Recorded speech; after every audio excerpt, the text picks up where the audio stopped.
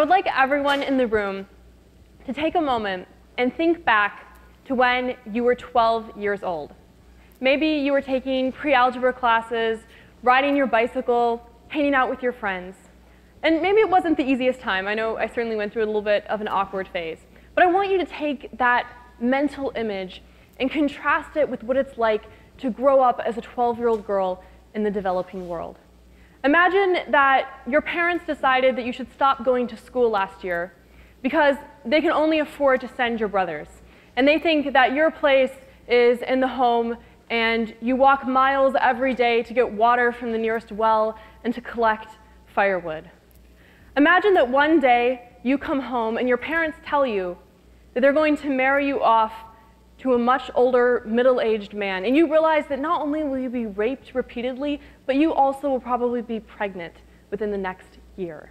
It's conditions like this that cause women to develop maternal health injuries, such as obstetric fistula, which I'll be talking about in a minute. I want to start, though, by telling all of you my story about how I started my nonprofit and what we're trying to accomplish. And then I want to look big picture at some of the problems that girls and women face around the world.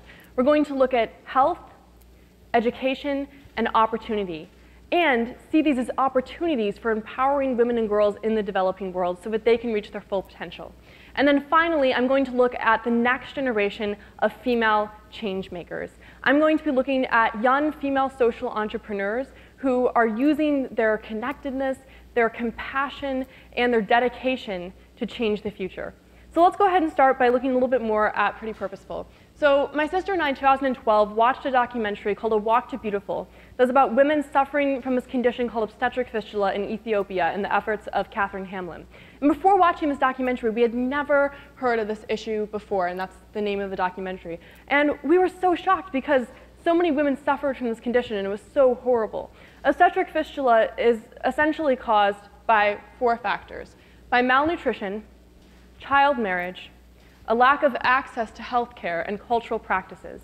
So all of these factors combined lead to girls with very small bodies giving birth at a young age to full-size babies, and often enduring an obstructed labor as a result of this. And so this causes the tissue to rub together and form a hole or fistula in the birth canal. And this causes them to lose all control of their bodily functions.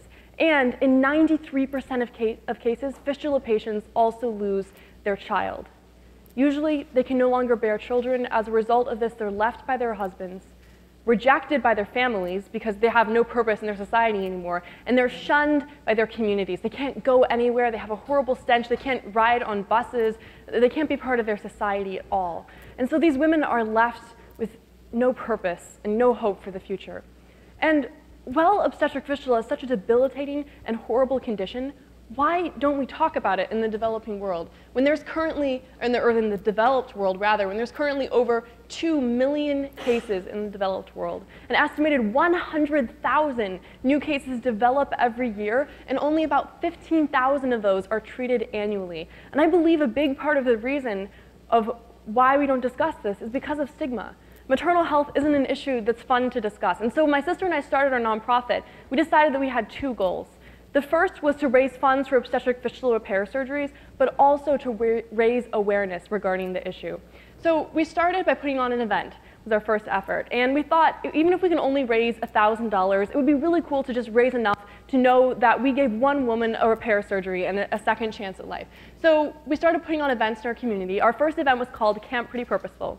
We had about 80 girls attend and about 10 different speakers. And the focus was empowerment. So we had speakers talk about how to write a book, how to start a nonprofit, and how girls could be confident and be themselves and make an impact by doing that. And so our focus was twofold: to both inspire girls in our community to reach their full potential and also raise funds for obstetric fistula repair surgeries.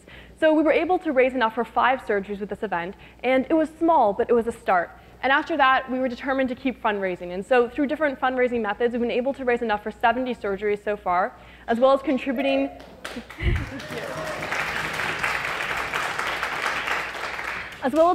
to the refurbishment of a clinic in Sierra Leone that serves an estimated 300, or helps an estimated 300 women per year by giving them repair surgeries.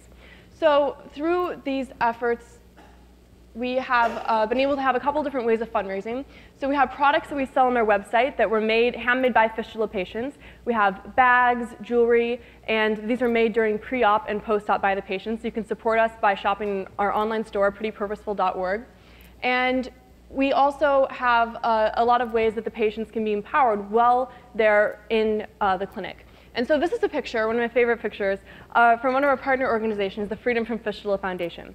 And this is a ceremony after the patients have received their new dresses, they've had their surgeries, and they're ready to go back out into the world. And this picture is so powerful to me because you can see the transformation in their lives and the transformation in their faces.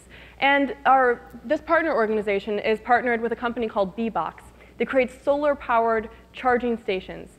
So they've partnered up to give these women the charging stations. So after their surgery, it's really amazing to watch them go from being shoved to the corners of their society to actually being a central figure in their society, to becoming entrepreneurs, having these charging stations, having a sustainable business model, being able to support themselves, and being an important part of their community.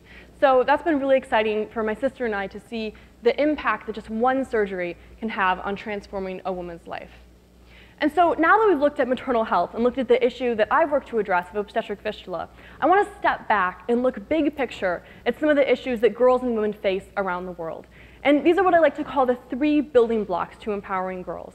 So if girls are sick, if they suffer from a condition like obstetric fistula, or they're married off at a young age, or they don't have access to sanitary products that they need when they're on their period, and they miss school when they're on their period, if they're not healthy, they can't receive an education. But if girls are healthy, then they can be educated. And I believe that education really is the great gender equalizer. And then, when girls are educated, they can have access to opportunities. They can be involved in economies, in politics, in their culture, and reshaping their culture. So those are the 3 building blocks, and I want to look at these in a little bit more detail. So the first is health. The above list, the first half of the list, are problems that affect everyone, but affect women and girls in a really significant percentage. And then below, we have problems that especially affect only women and girls: FGM, maternal health, and access to medical care for maternal health. So FGM stands for female genital mutilation, which is extremely common in the developing world and affects hundreds of millions of girls. FGM is an extremely outdated cultural practice that also, in its root, is very sexist, trying to take away a sort of power and pleasure from women and girls. And it's also extremely dangerous. Girls bleed to death every year from FGM, and also from infections, from being cut with rusty knives. So these are problems that affect women and girls health-wise. In terms of maternal health, there's 800 maternal health deaths caused by maternal health every day, which is 1 every 2 minutes, to put it in perspective. This is from last summer. I was able to travel to Kenya, and the reason of the trip was to visit fistula clinics. But I was also able to go to an FGM rescue center in Kenya, which was a really amazing experience. So the girls in this picture come from the Maasai tribes in Kenya, and they're at risk of undergoing FGM. So the rescue center not only rescues them, but also gives them amazing opportunities in terms of giving them access to education. And they just had their first class of girls graduate, and one of the girls, who's 18, is going to the UK to study aeronautical engineering. So it's really amazing to see the transformation in their lives of not only being rescued, but also being excited and having so much purpose. I remember talking to all the girls in this picture, and I asked them, what do you want to be? And they said, I want to be an engineer. I want to be a pilot. And the girl in the front in the green dress said, I want to be a brain surgeon.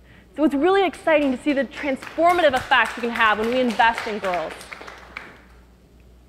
And the second building block is education. Once girls are healthy, then they can focus on receiving an education. This is one of my favorite education activists, Malala Yousafzai. Malala was shot in the head by the Taliban for going to school in Pakistan, but she still continues to fight for girls' right to education around the world.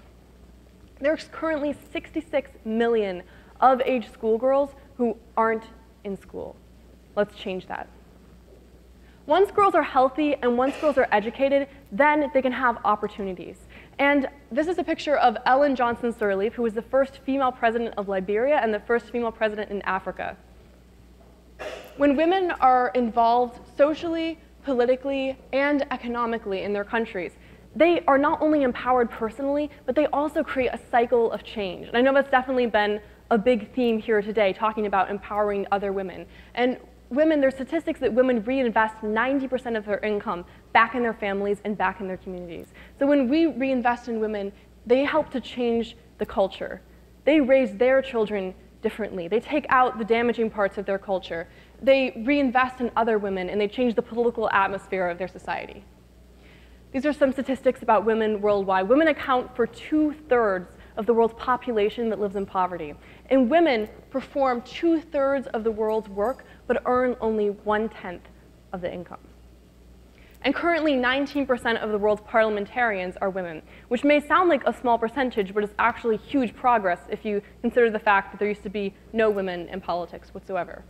And so now that we've looked at maternal health and specifically overall the big picture of the problems that girls face in the developing world when it comes to health, education, and opportunity, I want to look at what's really exciting to me, the future of female change makers. I want to show you some other teen leaders who run their own nonprofits, who are young female social entrepreneurs, and they're using their creativity and compassion to create change. I think there's often a lot of pessimistic talk about millennials, about my generation, that we're self-centered or that we're addicted to technology, or we don't know how to communicate anymore. But I like to be optimistic and look at the bright side of this. I think our generation is one of the most aware and compassionate generation. We really care about social issues. And we're also very connected, and I think we're able to use our connected with the technology and how seamless it is in our lives to create change in the ways that we want to. And last December, I was honored to be selected as a global teen leader by the We Are Family Foundation. And I got to go to a summit in March and meet 29 other global teen leaders from around the world. And it was really amazing to meet other teens who also ran their own nonprofits and had their own efforts to create change in their communities. And I want to show you 3 of the girls who I met at the summit. This is Illyri, and she started a nonprofit called Code Red. So Code Red's purpose is twofold, similar to Pretty Purposefuls, to give women menstrual hygiene products when they're on their period, especially homeless women and women who can't afford them, and also to spread awareness about periods. And periods aren't something that we like to talk about. Again, there's a lot of stigma. When we're on our period, we're like, hey, can you pass me a tampon? It's like this huge secret, and no one's supposed to know that we have periods. But yet, when it's something that causes millions of girls in the developing world to miss school every month, get behind, and often drop out, I think it's something that's worth discussing. And that's what Illyri is addressing through her nonprofit. This is Renita, who started a nonprofit called Pedal to Prosperity in the 7th grade after a trip to India. And she gives girls bicycles so that they can go to school. In the developing world, millions of girls often walk 6 miles just to go to school, and this causes them to drop out. When they drop out at a young age, they're more susceptible to child marriage and prostitution. And keeping girls in school, as we showed earlier, is an incredible investment in communities and in the future of the world. So Renita, by providing them with bicycles, has currently given 234 girls in India and Africa bicycles, and every single one of them is still in school today. Yeah. And finally, I want to show you Saika. Saika started a nonprofit called Microloans for Moms that gives microloans to women in Nepal and empowers them to be entrepreneurs, to be financially independent, and provide for their families. And as I mentioned earlier, when women have a source of income, they reinvest that in their families and in their communities. And I really think that investing in the next generation of girls is one of the best ways that we can collectively change the world. I also want to end by thanking all of you here today for being who you are. By being female entrepreneurs and female businesswomen, you've set an example, and you've paved the way for girls like me, girls like Illyri and Saika and Renita to be the next generation of female change makers. And I think just the amazing excitement and energy in this room and the dedication to creating change is what's going to help us all empower 1 billion women. Thank you.